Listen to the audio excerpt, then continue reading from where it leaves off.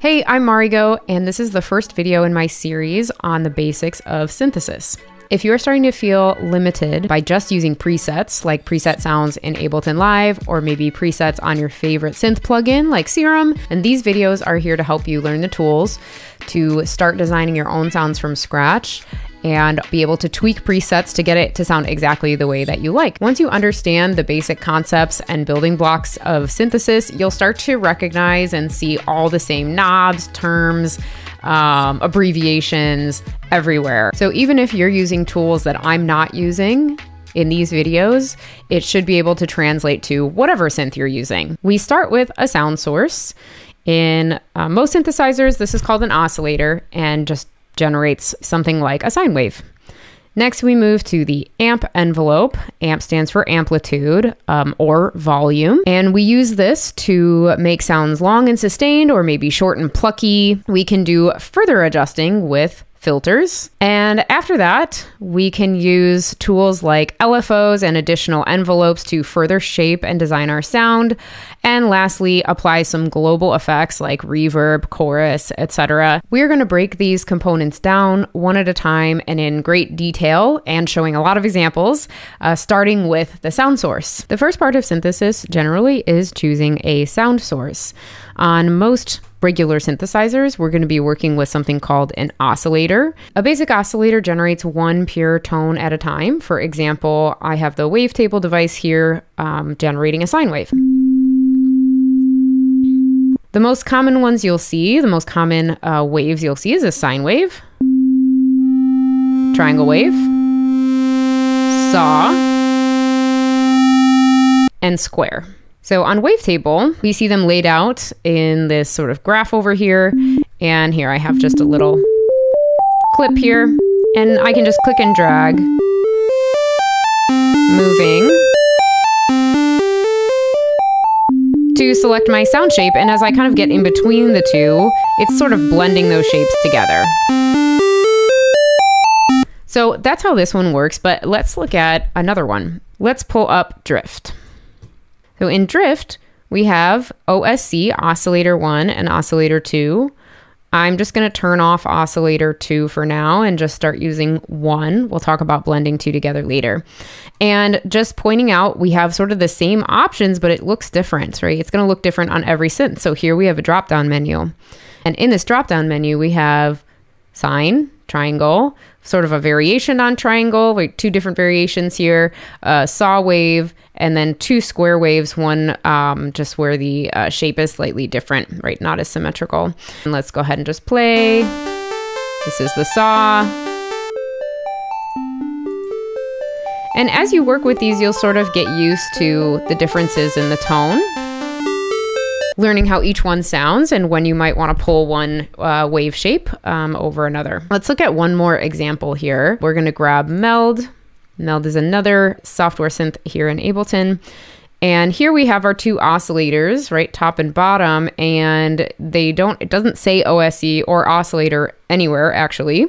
So, you just kind of have to know that that's what this is. So we'll start to recognize, oh, if I'm seeing these kind of shapes, then I'm probably in the oscillator section. We have oscillator A and B. Let's turn off B. So we're just working with A. And now you see a similar layout to wavetable, right? Where they're kind of one on top of the other. And the way this one works is we have a shape knob. It's starting down here at the sine wave. And as I take the shape knob up, we're kind of scrolling up through the shape. So into triangle, into saw, and into square. Let's go back to wavetable. And all 3 of these synths actually had 2 oscillators that you can blend together. Well, wavetable is really visual, so I like using this to teach. So here we go. Let's kind of bring it up more into like saw territory. And now I'm going to turn on oscillator 2, and we'll go to the second oscillator tab here. And now I can pick another shape.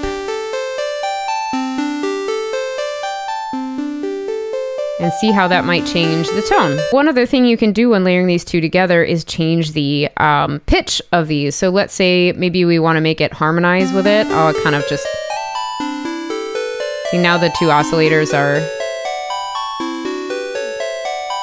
playing different pitches. Let's just go an octave up, so 12 semitones.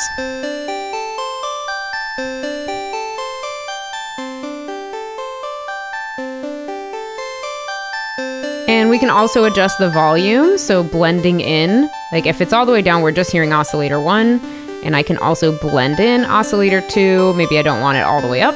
So this is the starting point, right, for pretty much all synthesis. And now in a synth like wavetable, we do actually get some more complex starting points, right, for our oscillator. So these are the basic shapes. You can even see it's in a category called basic shapes. But if I check this sort of collection of options out for our oscillator, let's go to like collection and try like olive. You can see let's turn off 2. So the cool thing about a wavetable synth is it has really complex waveforms that can be used in place of just a simple sine wave, a square wave, you know, etc. So the sounds get more complicated, more textured. And so that's just a cool thing about Wavetable is it has these kind of crazy options here. Okay, let's check out the sound source on a few plugins. So here I've got Massive X, which is a Native Instruments synth, software synth. And on this one, we have our oscillators right over here and over here. So this is oscillator 1 and this is oscillator 2. And again, we can like turn one off and just work with the original one. Here's all our sound source like options, right, that can be created by the oscillator. So under basics, you'll see sine, triangle, saw, square. That's what those abbreviations stand for. So now as I turn this knob, I can move from you will see the visual here too.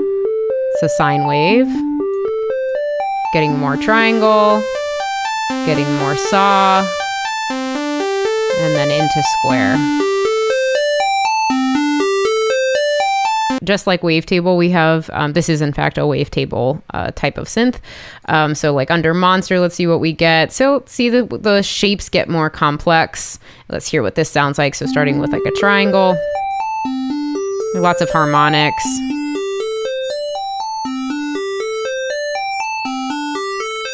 Cool. And then again here, we can find where we change the pitch. So let's add a second one and layer it together. Here is going to be like the percentage or the volume, I think. So all the way down, we're not hearing any of oscillator 2. And then I can kind of start blending it in. And all the way up, whoops, we're getting both of them. And over here, I can adjust the pitch. So actually it already was at 12. Maybe I was messing with it earlier, but so at 0, oops, at 0, they're playing in the same octave. But I can change the pitch. There it's fifths. And maybe I want to go to octave. Cool. So even though it looks different on Massive, I was still able to find my oscillator section and determine, right, change the shape. So here I've got another synth from Native Instruments called Super 8, right? This one's modeled after an analog synth. We've got oscillator 1 and oscillator 2. And then here we've got a mix knob, and you can see it's like blue or red. So all the way to the left, we're only going to hear oscillator 1. All the way to the right, we're only going to hear oscillator 2. And if we're, somewhere in the middle, it's going to blend the two together. So they'll be at 0, I believe it's like, 50-50. We're hearing both of them equally. So let's go all the way to the left and start with oscillator 1. So in this synth, you can see our shapes here. We've got sine, saw, square, and then we've got another square that's labeled sub. So if I turn these all down, we're going to hear nothing. And then if I bring them up one at a time, I'm blending them all together to create, a new sound. And we'll hear that sub, which is pretty cool. Let's start bringing in oscillator 2. And maybe oscillator 2 will take an octave up again. And we can adjust the fine tuning to like detune it a little bit, cause that cool phasey effect. So in Super 8, instead of picking one from a drop-down menu, we just use these sliders to combine, different waves together to create a new sound. So in this synthesizer, that's the workflow here. So as you can see, it looks different on every synthesizer, and that's just a part of the workflow and what makes it fun to use different synthesizers, because naturally, by the way they're designed, you'll get different results. Let's look at one more example where instead of using an oscillator as a sound source, we are using a sample. So on this MIDI track here, I'm going to load on Ableton's Simpler, and then I'm going to find a sample to throw into it. So under my samples, let's see. Cool. So I'm going to drop this in, and now I can play it on my keyboard. So in this case, I'm starting with this sample as my sound source instead of an oscillator, right, generating a sine wave or something. I can use the start marker here to determine like where it actually starts. And I can also use the end marker to maybe make it shorter. We have all the same controls. So in the next video, we're going to cover envelope. So you can see attack, decay, sustain, release, just like on our other synthesizers. So in this case, we're doing sound design or synthesis using a sample as the starting place. For our last example, we'll load up a device called Granulator. This is Granulator 3, the most recent version. And same idea here. In this one, the sound source is going to be a sample.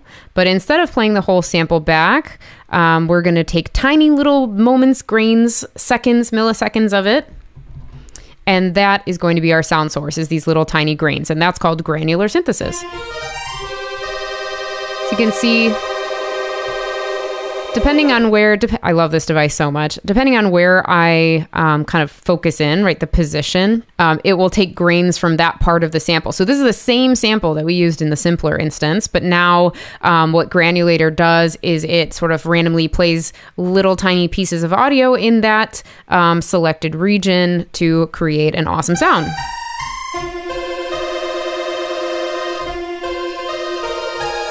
I can have it scan a little farther apart.